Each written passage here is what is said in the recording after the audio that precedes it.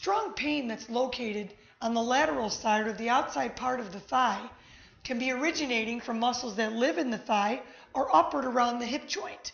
Often this type of pain is bundled together with a phrase like IT band syndrome.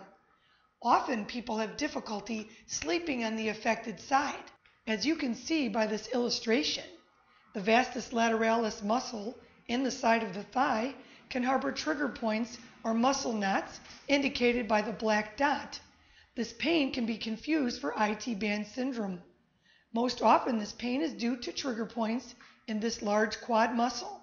The sensation can also be described as numbness, tingling, or weakness in the quad muscles.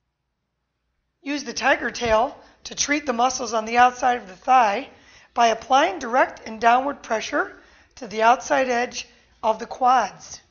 Use the tiger ball to apply compression to the vastus lateralis, or the muscle on the side of the thigh. Lean in and apply compression.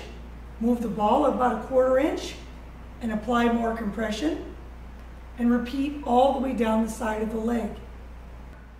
The curve ball is specially designed with a no-slip surface, making it ideal to use against the wall. Apply the curve ball to the wall and place your body weight against the tool to the muscle that's on the side of the thigh. Move the tool downward an inch or so and apply pressure again, and repeat all the way down the length of the thigh.